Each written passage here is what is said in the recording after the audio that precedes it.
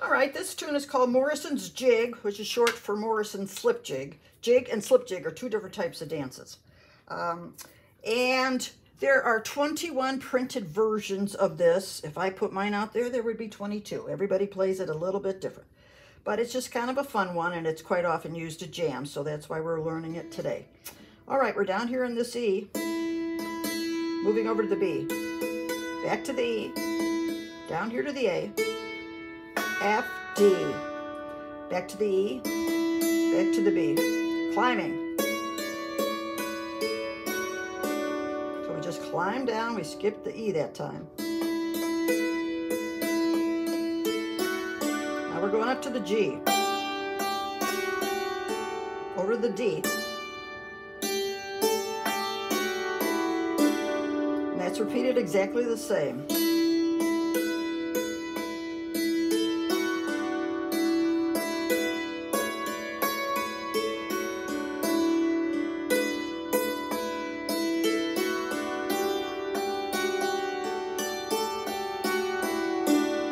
That ends A. The song format is A-A-B-B.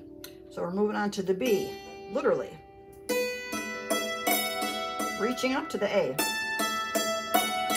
Back to the B. Back to the B.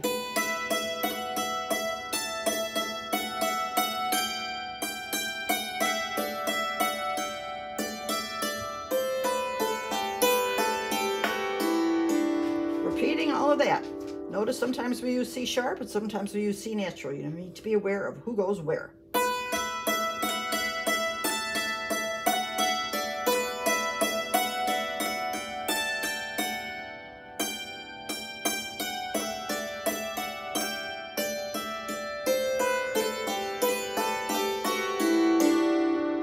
And it doesn't really resolve. That's just kind of how it ends. It's very popular in jams, and it's played at about 4 to 5 times the speed, but that's not necessary.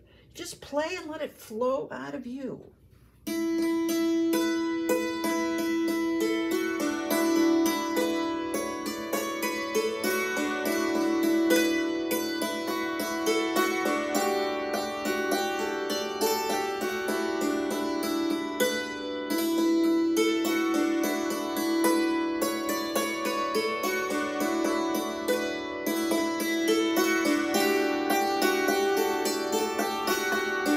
Up to the B part with the note B.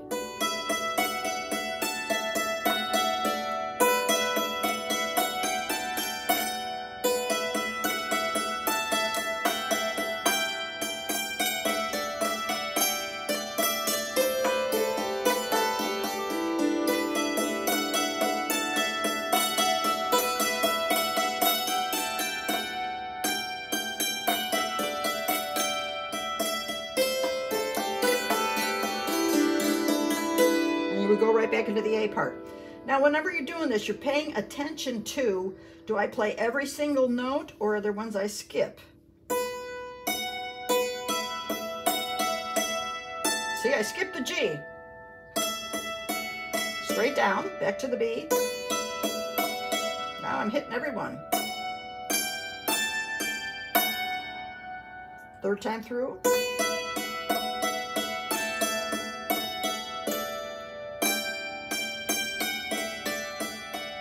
So I hit everyone down, everyone up. Over here. I hit every one of those. It's kind of difficult on our instrument because, like I said, it's a horizontal instrument. But if you pay close attention to your bridges, don't look at the strings, look at the bridges. Everything is white. It's one above white, it's one below white. There's only 3 choices. You can't get lost. Just pay attention to your bridges. And that is Morrison's Slip Jig.